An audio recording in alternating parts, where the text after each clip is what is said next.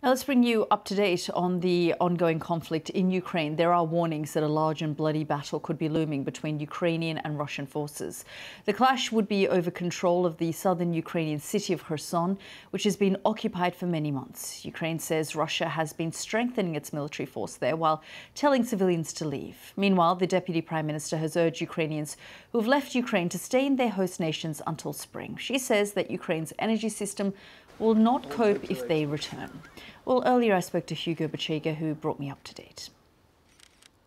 I think it was a dramatic announcement yesterday by the Deputy Prime Minister Iryna Vereshchuk telling Ukrainians who've left the country to stay where they are and do not return before winter is over. And I think this shows the pressure that the system is facing here after a wave of Russian attacks targeting electricity infrastructure across the country. The government says that about a third of the country's energy system has been destroyed as a result of those attacks. And cities across the country are facing power cuts. Residents have been told to reduce their energy consumption. And I think the fear here is that the system will be unable to cope as winter approaches. This is a country where temperatures can drop to minus 10, 15, 20 degrees Celsius. So there is a lot of concern here that the system will not be able to cope with rising demand as winter approaches. And now we had this very dramatic plea from the government telling people to stay out of the country if they can. Yeah, as you were just saying there, I mean, frankly, it's mainly because the energy systems themselves have been attacked.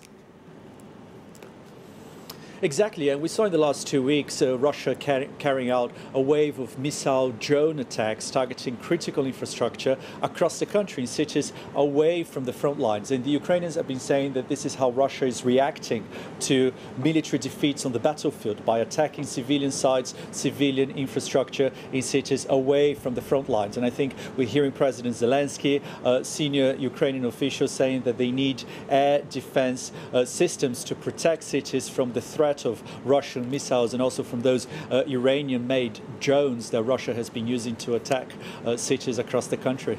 Hugo, you've been keeping us up to date on the developments in Kherson. Just give us the very latest, because you know, that is one of the cities, or the only city that is in Russian control. But the Ukrainians have really been trying to push back. But things are constantly moving and shifting and changing.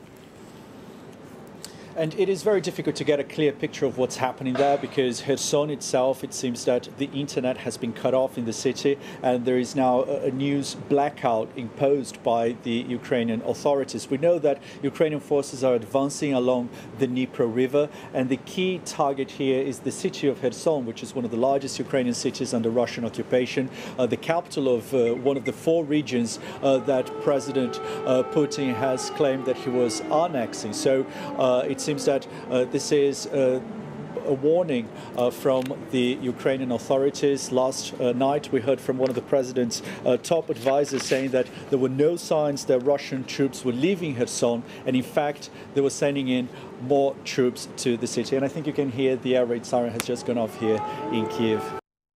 That's Hugo Bachega reporting there from Kyiv.